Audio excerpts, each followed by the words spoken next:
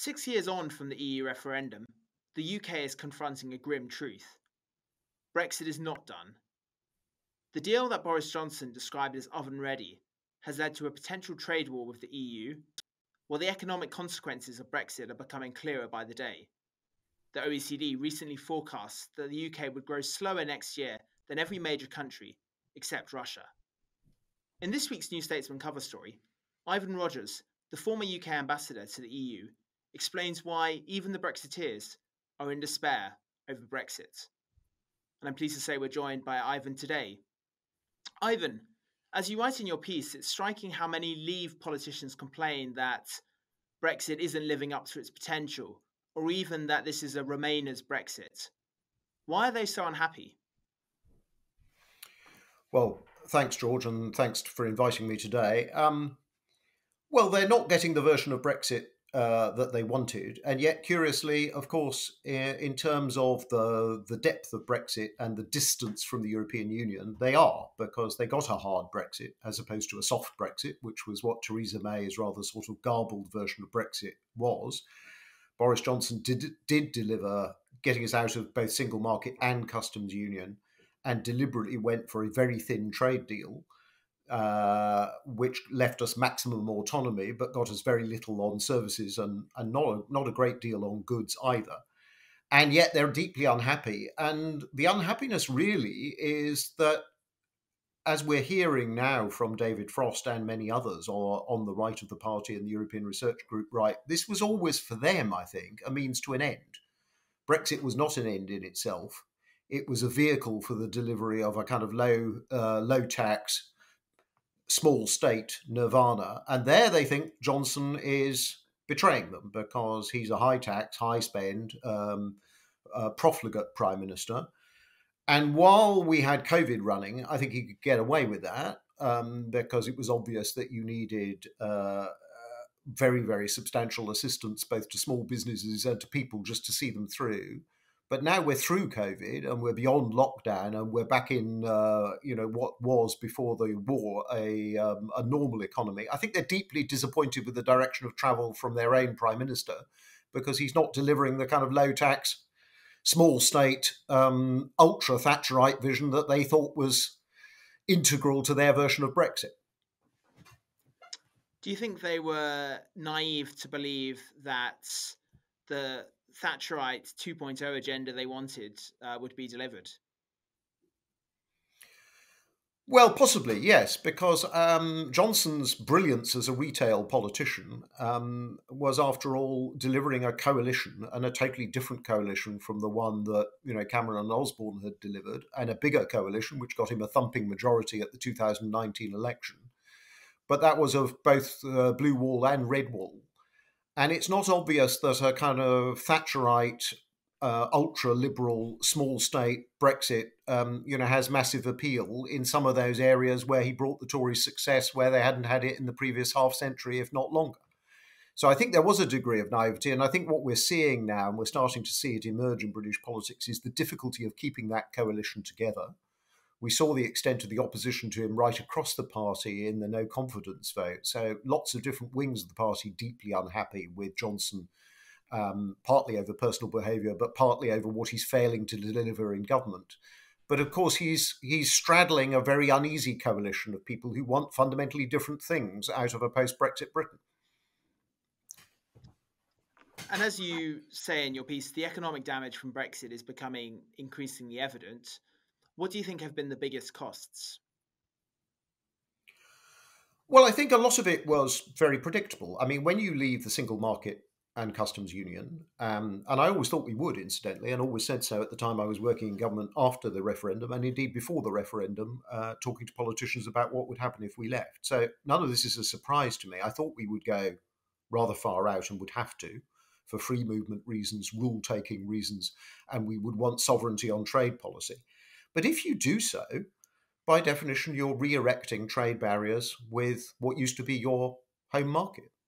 And those trade barriers lead to supply chain disruptions and stickiness and extra cost for businesses on goods. and probably even worse for services, where, of course, we're an ultra-competitive economy, but services liberalisation across borders in the kind of jargon is very difficult. However incomplete the single market was, we got much further with it with European partners than with anybody else in the world. And we've therefore re-erected against our own trade in both goods and services a whole bunch of barriers that we spent the previous 30 to 40 years demolishing. It's not surprising that you're starting to see that impact on trade volumes and trade intensity. It's not surprising that also has a big effect on dampening business investment, which has been very weak really since the 2016 referendum. And those are the main channels by which you're seeing the economic damage. I think there are other channels as well, but those are the main channels. It's a loss of competitiveness in the European market and a loss of market share. It's reduction in trade volumes, trade intensity. It's weakening our services export performance. And it's damaging business investment because there's still huge uncertainty about the regulatory environment that this government is offering. And that they appear to be perpetuating via what Jacob Rees-Mogg and others are saying. One problem for Leave politicians, as you write, is that it's hard to point to many direct benefits from Brexit. Is that because Boris Johnson's government is incompetent, or is that because the potential benefits were always small? Well, it's quite a difficult question, and it's difficult in timing terms as well. There are two sorts of benefits, I suppose, that the Brexiteers sought. First of all was a sort of diversification benefit, if I can put it like that. In other words, we don't have all our eggs or too many of our eggs in the European basket, and it's a slow-growing, sclerotic behemoth of an economy, and we want to be linked in with faster-growing economies in the world, and we're going to do, liberal free trading deals with them. Well, up to a point, Lord Copper. We'll see how many of those actually get delivered. The difficulty with trade deals, even with distant fast-growing countries, is how much liberalisation, particularly on services, as I say, do you get, and how much of a dividend does it deliver?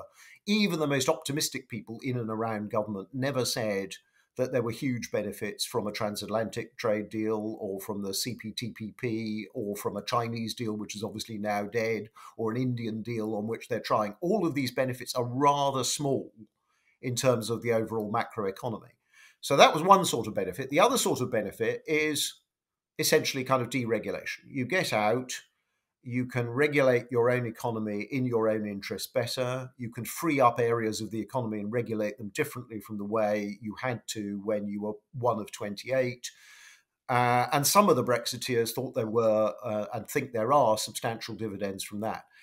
I'd have to say, though, even on that, when you go back to the work that, say, Open Europe did, and they were the chief Brexit supporting lobby and the chief think tank before the referendum, during the referendum, even they, at their most optimistic, were not putting very large numbers, a maximum of about 1% of GDP, on substantial deregulation and re-regulation and regulating better than we were able to do in the European Union. So the problem is the numbers don't add up because the costs of Brexit, at least in the kind of short, medium term, over the 5 to 10 year perspective, are quite substantial in terms of loss of trade, trade volumes, business investment. And you're seeing that. All of that is pretty much as predicted. And you're seeing uniformity amongst the Bank of England, the Treasury, the Office of Budget Responsibility, but also a vast proportion of private sector economists. All of that's fairly obvious because if you deintegrate, one of the things I'm trying to say in my piece is this is a process of deintegration. You're deliberately deintegrating from people to whom you were very close and with whom you were very close partners. You wanted the liberatory sort of sovereignty benefits of that to go your own way. But deintegration inevitably does have costs. None of that's a tremendous surprise. The ability to offset those deintegration costs with massive benefits, either from trade deals or from regulating yourselves better, is genuinely difficult. I'm not saying none of it can be done. Do I think that, in financial services or gene editing or, multiple other things, the UK could on its own plough a slightly different furrow and do it more effectively and do it faster and with greater nimbleness, and that might have a dividend in terms of ultimately attracting business? Now, I think some of that is true. I just don't think that the overall gains add up to anything like the overall losses, I'm afraid. Are there any indirect benefits they can point to? Some say the vaccine program, for instance. They say, yes, it's true that the UK was technically still following the EU rules at the time, but maybe it would have been less likely to go its own way on vaccine procurement and so on if it had still been a full member of the EU. I think that's an interesting case, and I'm not sure I'm in a great position to judge, having not been in the system at the time. They certainly would have come under pressure had they remained in the European Union to go with the European Union kind of program and methodology, because look what happened to the other major member states. I mean, if everybody had behaved like the British inside the European Union, then the big member states, above all the French and the Germans, but the other big players would have done their own thing, sorted their own manufacturing, sorted their own needs, and said, we don't much care about Slovakia and Estonia and Bulgaria. So there is a question of whether you could pursue, obviously legally you could have pursued the British course remaining in the European Union.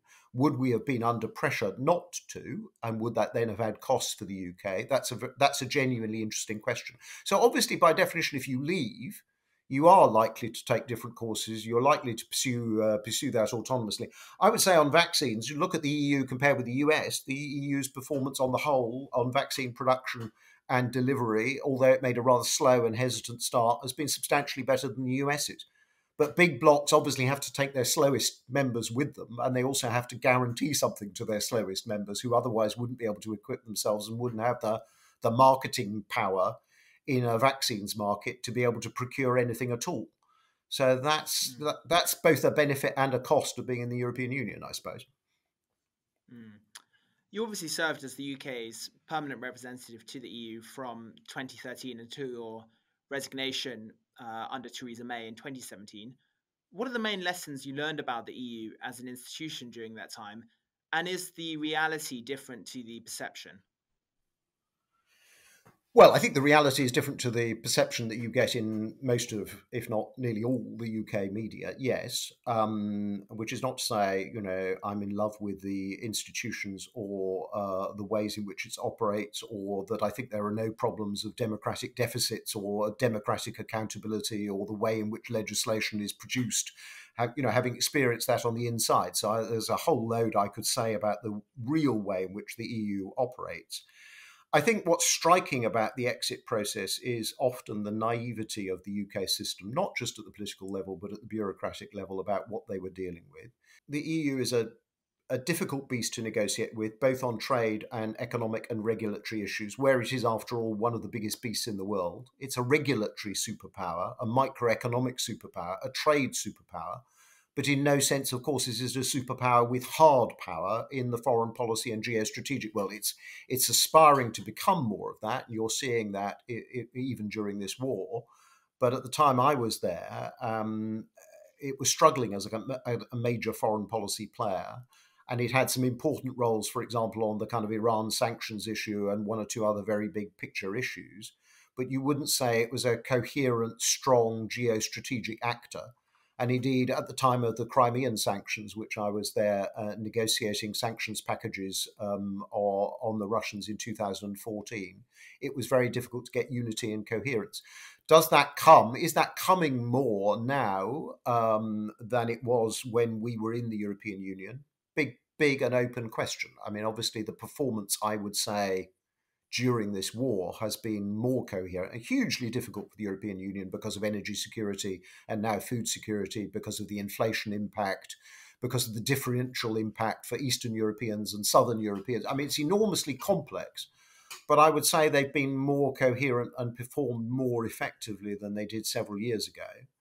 But nobody would say that the European Union was, a top-level geopolitical strategic actor. Can it get there over the coming decades, and what does that mean in terms of foreign policy and defense? Who knows? But it would take a long time to do so from here, and it's still, on those kinds of issues, revolves around its big member states. Perhaps the most obvious change post-Brexit has been the end of free movements. Do you think the UK is learning that you can reduce immigration, but that it comes at a cost?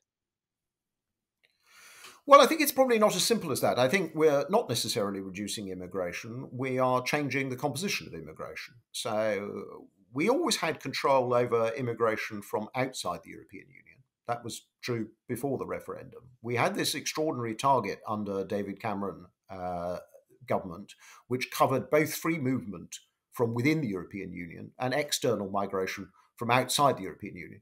And candidly, none of my 27 colleagues nor the institutions ever understood how you could have a target covering one thing you controlled and the other thing that you couldn't control. So that was a big complexity in my life at the time of the renegotiation. What we've done is quite interesting, it seems to me. The UK's policy on free movement is obviously to end it. That was a very, very strong belief from Theresa May, but I don't see either the current government or a Labour government going back to full free movement of people. So it's much more difficult for Europeans to move here, and of course for UK citizens to move in and around the European Union. That's changed fundamentally and in an illiberal direction, and that's reducing numbers very sharply. Numbers of people coming from outside the European Union have been going up. And we've got a relatively liberal immigration policy. Now, that's partly, I think, Boris Johnson is more liberal on immigration policy and more relaxed. Maybe the positive on this is that this is less of a salient issue than it was in 2015-16.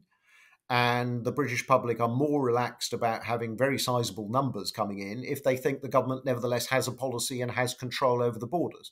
I'm not totally sure that's right. I just think the salience has dropped because the salience of other things has increased radically over the last 5 years. So I remain to be convinced. But if you look at the evidence, actually, overall immigration numbers, I think, are not falling. We may well find that an effect of Brexit is to increase overall immigration from outside the European Union at the cost of migration from within the European Union. One hope among Brexiteers was that the UK's departure would set off a chain reaction of others. People talked about Frexit, for instance. Why do you think that hasn't proved to be the case?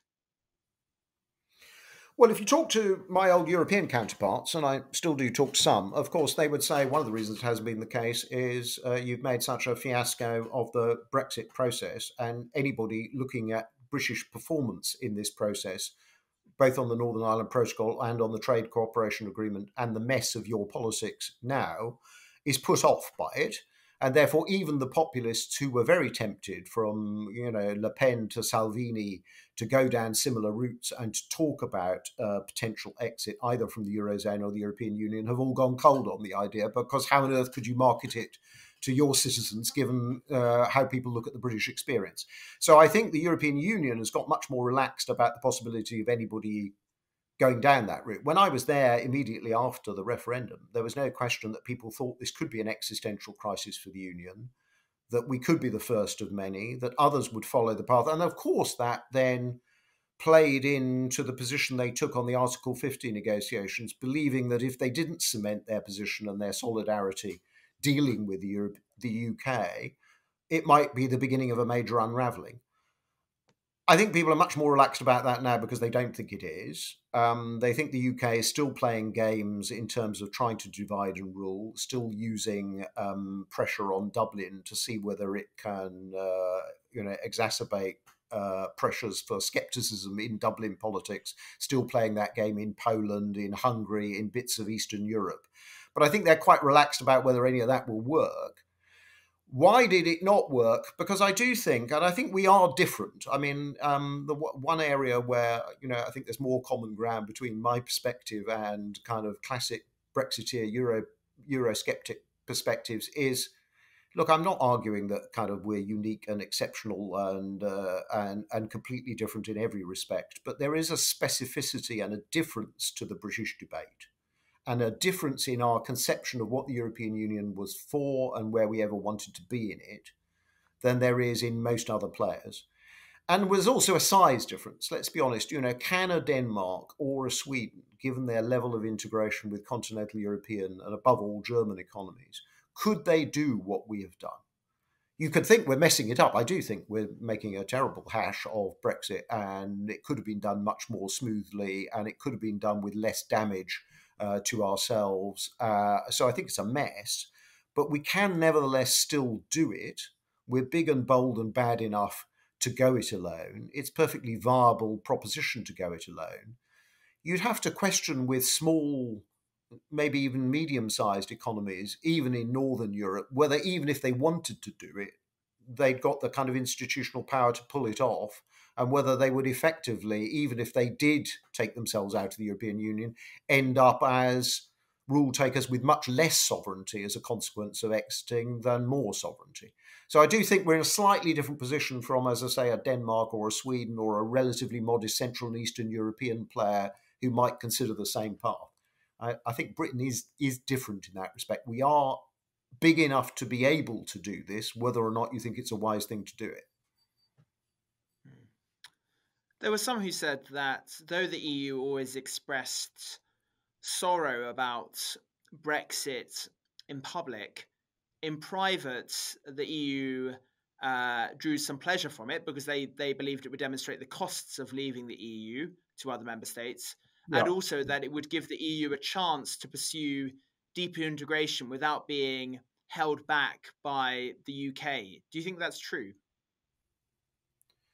It's true in some quarters and not in others. I think there is regret in some quarters and more Anglophile quarters who've gone a bit quiet, obviously, recently and who are rather distressed about dealings with the UK government. But nonetheless, there's still a lot of people who regret British exit and thought that we were essential to the composition of the Union and thought we were a counterbalance to French and German axis, and we were liberalising and free trading and pro-competition, and we brought a global perspective, which perhaps is lacking at least in some other places. So I think there's still more regret. There are some who think, yes, we're now freer to get on with things. And if you look at the kind of budgetary package, the next generation EU budgetary package, which was huge, massive spending at European level, but also massive borrowing by the European Commission, nearly everybody I know inside the other 27 would say, well, we'd never have been able to do that, at least in that fashion, had the British been there, because they'd have vetoed it.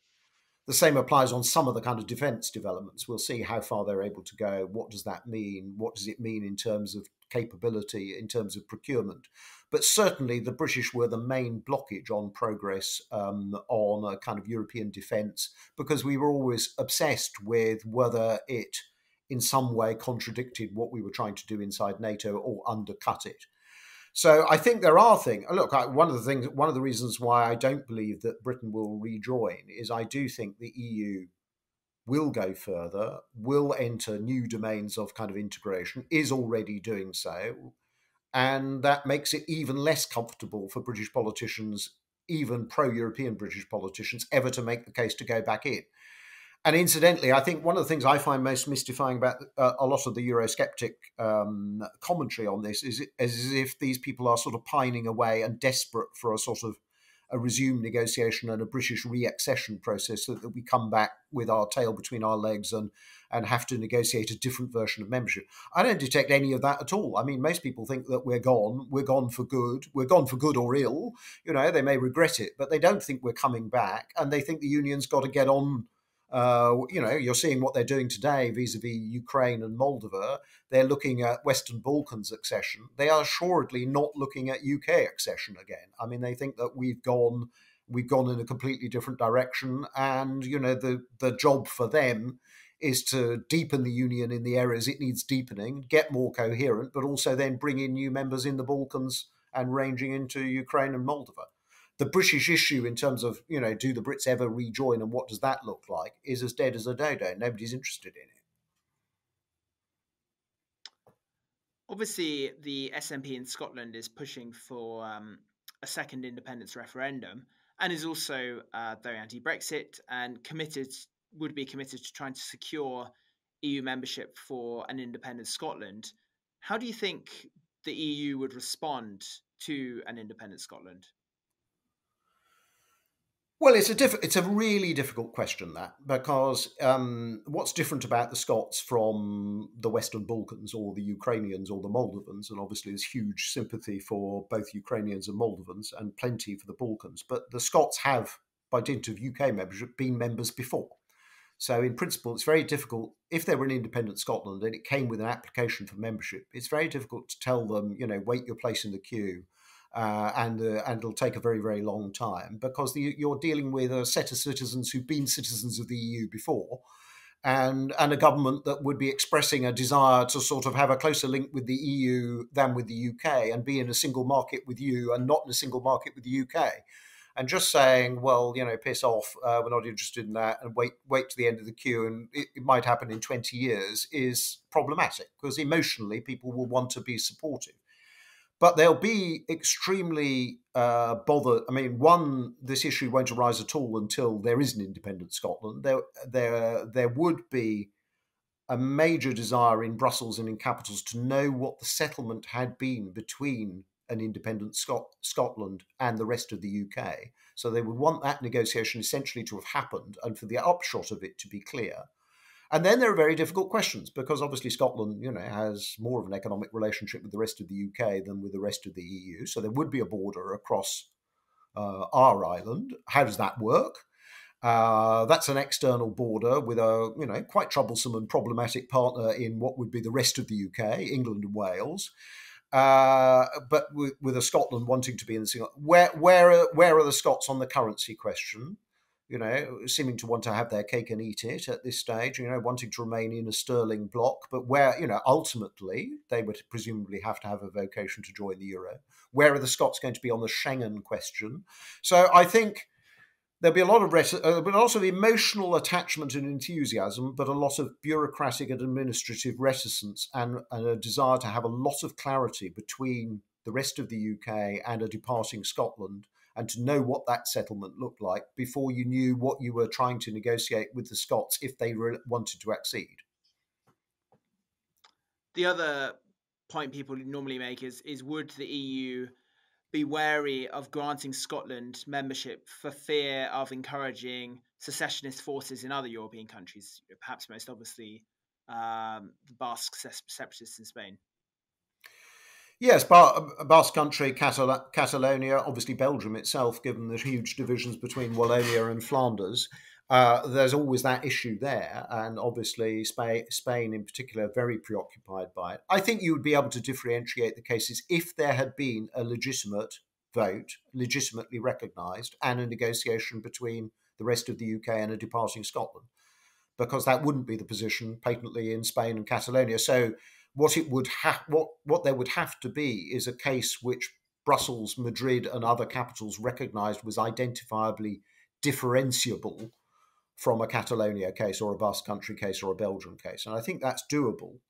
But of course, it's on everybody's mind, yes. And what does this mean? Is it a fragmentation? Do we want more and more micro-states joining? What does that look like?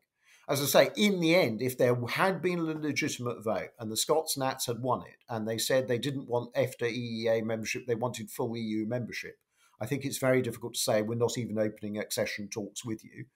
But there are very difficult questions in those accession talks. Okay, an awful lot of the statute book could rapidly be brought back to exactly equivalent to the European Union statute book, and no doubt the Scots Nats would commit to that. But those questions are: what does the single market look like? What does what's the commitment on the currency? What's your currency regime look like? What are you doing on Schengen? Where are you on some of the kind of big justice and home affairs things where the UK previously had opt-outs? There's some quite big questions in there for any Scottish national government. One of the main reasons that the UK joined the European Economic Community back in 1973 was that it was seen as sick man of Europe and as suffering relative to its competitors. Do you think the same logic will apply in the future? In other words, if the EU outgrows the UK, will economic logic force it to come to a more constructive relationship?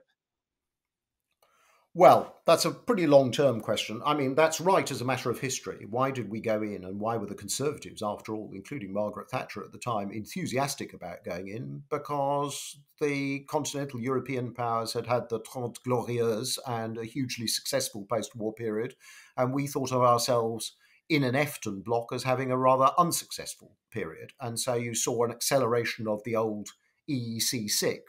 outperforming us in the kind of EFTA bloc of 7. We're obviously in a totally different world now because it's a much more globalized world. So you weren't then in a world where China was present at all, and where you'd seen the growth in Southeastern Asia, you'd seen the growth in Latin America. So it's obviously a radically different world from the one we were all inhabiting in the early 70s. I do think the EU membership at the time, or EEC membership, leading ultimately to single market integration, probably helped modernise the UK economy. I know the story inside the Conservative Party is all that this was kind of structural reform, supply side reform driven by the indomitable Margaret Thatcher. And obviously there's a very large element of truth in that, of the kind of modernisation of the economy and her preparedness to take very difficult, bold decisions and change the kind of fabric of the society and drive economic reform. But our relative performance relative to France, Germany, Italy, the Netherlands, did improve after we acceded, and probably has improved most actually in the period after 1992 and the completion of the single market. That's one of the ironies of exit. If you look at our performance vis-a-vis the Eurozone majors, I would probably argue that over the last 25 years, we've mostly outperformed the Eurozone majors because we have, benefited from single market integration, strong services sector, open and liberal labour market, stronger product market reforms. On the whole, gross generalisation, obviously, because we've had huge difficulties, particularly after the financial crisis, about our model. But on the whole, we've done at least as well as French and Germans, if not better. We still have the huge productivity problem that we're seeing, front and centre of the debate now, and still per capita productivity is way lower than France and Germany. But you could argue that bringing ourselves into the old EEC and the EU was part of modernising and reforming the economy. And that's, of course, what the Conservative case was in 1973. And then in the 1975 referendum, it viewed joining the old EEC, which, of course, was sold, whether you think on false pretenses or on the right grounds, it was sold as a free trade project. It was not sold as an incipient political union. Finally, do you think the UK will ever rejoin the EU? Well, ever's a long time. I don't expect to see it in my lifetime. I do think we've chosen a different path. I think there were, good and legitimate reasons for that, as well as erroneous reasons or reasons which I don't really buy in terms of what we're seeing now seem to me to be utterly predictable. So I think there was always a sovereignty and democratic case, and it doesn't surprise me. I was sitting in Whitehall well before the referendum thinking that sooner or later we might face a parting of the ways, that we were never going to join the Eurozone, which was, a key for the rest. We were never going to join Schengen. We had a pick and mix relationship to the ever burgeoning justice and home affairs. So, insiders with whom I was working always viewed us as halfway in, halfway out anyway, and thought that we had, in some ways, of course, a very comfortable package of the best of both worlds. And I always thought this is not sustainable necessarily in the medium and longer term, because we're a sort of semi-detached member who wants some of the benefits of economic integration, single market and customs union, but we don't want fiscal integration, political integration, Schengen, monetary integration. We're not keen on defence integration. So by definition, I thought we were approaching at some stage a crisis point where there might be a parting of the ways. Do I think if the EU progresses and survives and the Eurozone progresses and survives. Big if, incidentally. I mean, the Eurozone has huge structural issues still to resolve. I think it's made a lot of progress in the last 10 years and put together a lot of emergency packages which have gradually turned into institutional devices. But I still don't think it's a stable and coherent monetary union. I still think they've got much more to do on banking union. They've got much more to do on the fiscal side.